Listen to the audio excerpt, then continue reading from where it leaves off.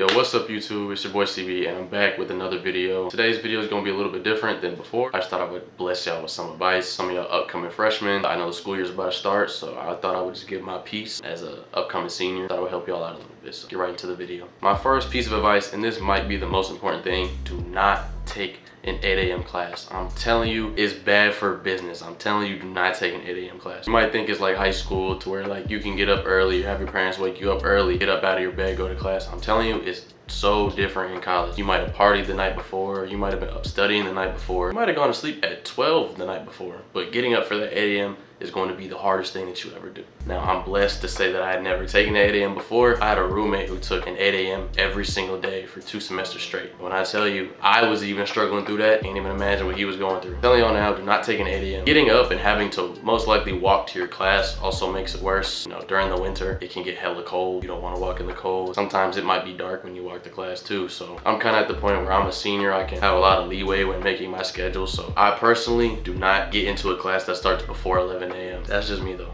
That's just me. But you can also, you know, take afternoon classes and stuff like that. I usually have all my classes in the middle of the day and then I'm done. So I'll just say that 8 a.m. is not going to be as easy as you think it is. So I would recommend not taking it unless you completely have to. So get on to the next one. All right, for my next tip, I would say escape your comfort zone as much as possible. College is the time where you're going to have the opportunity to meet the most people, make the most relationships, and create like those lifelong friendships that most people have. Because sometimes high school is not great for everybody, so people don't really have those friendships. So college is really the time where you get to really find your people. And college is a space where there are so many people that you're bound to have similarities with somebody. And you're bound to find somebody that might be just like you. I think it's your time to just get out of your comfort zone completely, try new things, go to events, get yourself involved with clubs, be involved on campus. That's another thing. I can touch on that later, but I would try and be involved as many things that you're comfortable with, but also try and push yourself to get out of that little bubble that you're used to, because this is where you're gonna grow into the person that you're gonna be after college. You know, you're shy, try and push yourself to talk to people, go to events and stuff, because those are gonna benefit you later on. You're gonna make friends, you might find like a partner, you might also get a networking opportunity that you wouldn't have if you had never gone to some events. So I would say get out of your comfort zone as much as possible. Obviously, don't just throw yourself in uncomfortable situations 99% of the time if you have like a bad gut feeling about something, but as much as you can,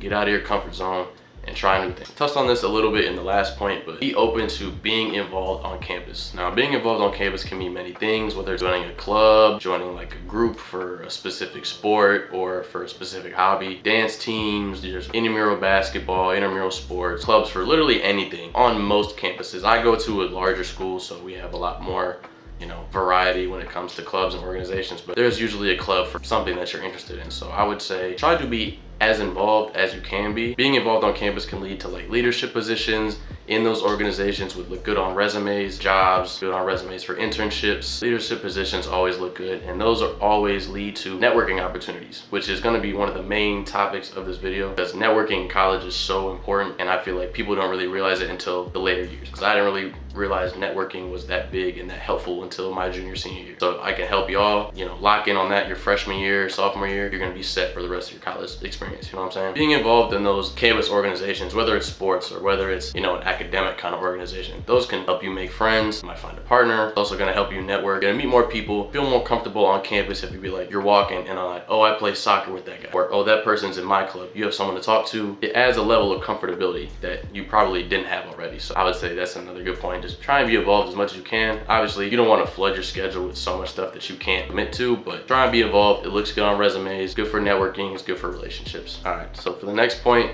it is very basic and it's gonna sound hella like I'm a square, but go to class. No lie, just go to class. You are literally paying for the classes. Like, it's coming out of your pockets, your parents' pockets. If you got a scholarship, good on you. You're still technically paying to go to school. I would say just go to class. You're there to learn anyways. You want to have a career after college that involves your major, your minor, whatever. Go to class. I promise it'll help out. Just go to class. It's that simple. Learn, talk to your professor, network, make friends. Like, you're paying for the classes, you might as well go. And if you're taking classes of stuff that you actually like and actually enjoy, then learning can actually be fun. I didn't learn that too later in my sophomore year because I was taking classes I wasn't interested in, but find what you like, and classes in college are going to be so much better than high school classes, and finding stuff that you like to do and finding something that you want to do in the future. My next piece of advice is to try to get along with your roommates. Try to get along with your roommates as best as you can, and don't let any petty arguments arguments kind of break up y'all's relationship. I've heard so many stories about people getting into arguments with their roommates that could have been solved, and then it kind of messes up, and then you're in a living situation where you're either not comfortable in, it's very awkward, or you just don't even speak to the person that you're literally sleeping 5 feet away from. I've had plenty of arguments with my roommates or my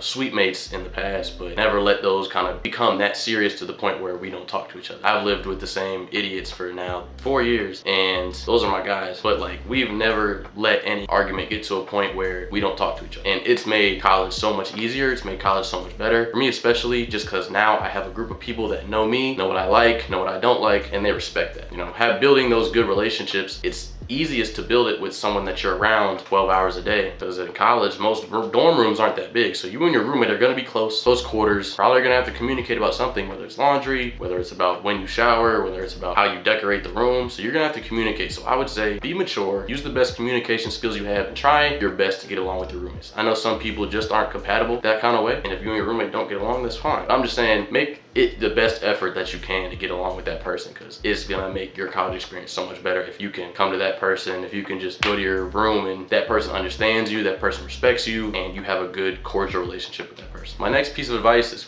also very simple, just to try and be as active as you can. I like going to the gym, I like playing basketball, I like playing soccer. My kind of form of getting active is sports and weightlifting. But I know other people have different things, whether it's dance, whether it's running, yoga, Pilates, whatever you like, just do it. Because I know freshman year it can get very overwhelming with the amount of stuff, the amount of social events, the amount of like homework, and just getting used to that new college experience. So I would just say make it a point in your day or sometimes in your week to still get active. Just try and be active, because it's also good for your mental and good for your physical health, just to be active, kind of escape all like the pressures, the noises of being on campus, dealing with a lot of people. So I would just say be active. All right, my next tip for y'all is to not worry so much about what you're wearing and kind of to dress comfortable, because you'll learn 2 weeks into college that people do not care what you wear. Like, people do not care as much as you think. There are definitely some people that I know that put on great fits every single day, and they're very memorable. But I don't think anyone's gonna treat you any differently if you wear a black shirt 3 days in a row, or you wear black 3 times in 1 week. I hope not, because I've done that more times than I can count. As a freshman, it might take some time to realize, but people care so much about themselves that they do not care about you in that kind of sense. Like, they're so worried about what they're wearing, what homework they have, what they have to do today. They're not gonna look 2 times at you for wearing a sweatshirt and sweatpants. People are more mature in that aspect, I would say. I'll get into that later on, but it's just, nobody really cares what you wear. Don't be afraid to just put on a pair of sweatpants and some Crocs and a shirt just to go to class, because at the end of the day, you're going there to learn. You'll have a fit for a party, you'll have a fit for an event. Like, don't worry about what you're wearing to class, unless like you want to be like a fashion kind of influencer, fashion person. That's your thing, that's your kind of your interest, go for it. But I'm telling, like, to the people that maybe don't have all like the flashy clothes or don't have a sense of style yet, don't be afraid to just walk out in whatever you like wearing. All right, as we're closing this video, these are going to be the three biggest pieces of advice for upcoming freshmen. So what I was talking about before is to network. Networking is so important and can help you in so many ways that I didn't realize, like I said, my freshman and sophomore year. But networking is so important, whether it's joining those clubs, talking to that person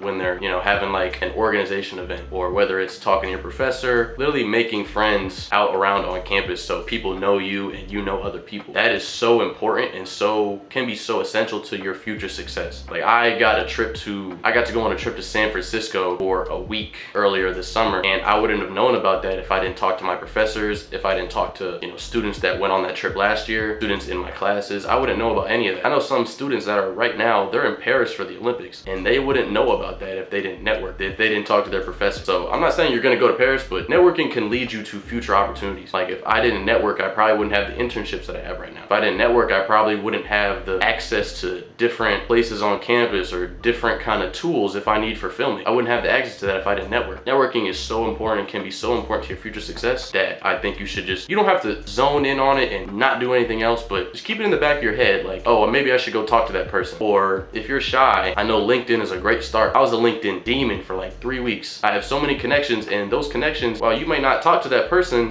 every single day, if you see that person got an internship, you can message them on LinkedIn and be like, hey, how'd you get that? Boom. And now y'all are having a conversation. Networking with your professors is insanely important. Talking with your professors, they can write you recommendation letters. They can tap you in with internships. They can tap you in with potential jobs and careers after school. They can help you get into grad school, med school. So just kind of talking to people and networking. It's hard for someone that's shy, trust me, I know, but it's kind of like, once again, pushing yourself out of your comfort zone to go to those events or talk to those people. It's gonna help you a lot more than you think in the long run. This might be a little bit of a hot take, but for my next piece of advice, I would say just kind of be aware of what you do and who you are around and kind of stuff like that, because college is not that much different than high school, in my opinion. People are still very immature at times. It's very cliquey at times at certain schools especially, and I know a lot of people can feel left out. I would say that it's not much different than high school because people are nosy, people are immature, people talk, rumors spread very fast. So I would just say, like, watch what you do, kind of just be aware of what you do, and kind of just be a nice person, be a genuine person, because rumors spread very fast. You can build a reputation very fast in college, and it could be like campus wide, and so nobody wants to have a bad reputation, and it can spawn instantly, even off of like a lie. But just know that like people are aware of what you're doing, and most likely people will be talking about you, and you want them to be talking about you in a positive manner. So watch what you do. People will be talking about you, so you know, I would just say think about that a little bit when you're doing certain stuff or going certain places. Nobody wants to have a bad reputation, and like I said, people are mature, but the difference in maturity that you think that you would get from high school to college is a little bit, I would say, inflated. It's not that much different. Not to go back on that point, but also I feel like focusing on getting to a point where you don't care what people say about you is also very essential. Like, obviously you want to have a good reputation and you want people to like you, all this stuff, etc. You want people to respect you, have respect for you, but people are gonna talk, and you know, someone that might not like you might say something negative about you, and people might talk about that, but really it doesn't affect you unless they're like spitting blatant lies against you. So I try to tell people not to care so much about what people think, and I know it's hard, but getting over that hump of just kind of being just not really caring about what people say about you definitely helps out a lot. But obviously, like I said, you obviously don't want to be doing anything that you probably shouldn't be doing, or you know, do anybody bad. Probably shouldn't be messy. College is not Love Island or a reality TV show. It might seem that way, but it's not. So you know, people will hear what you do, people will talk. Obviously you don't want to get a reputation, but even if you get one, if you show that you're a genuine person, probably show that that's probably a lie, or if you just show through your actions that that's not you, then you're gonna be just fine. My last tip for y'all, which is the most important thing, this I think is the most important piece of advice that I could give any freshman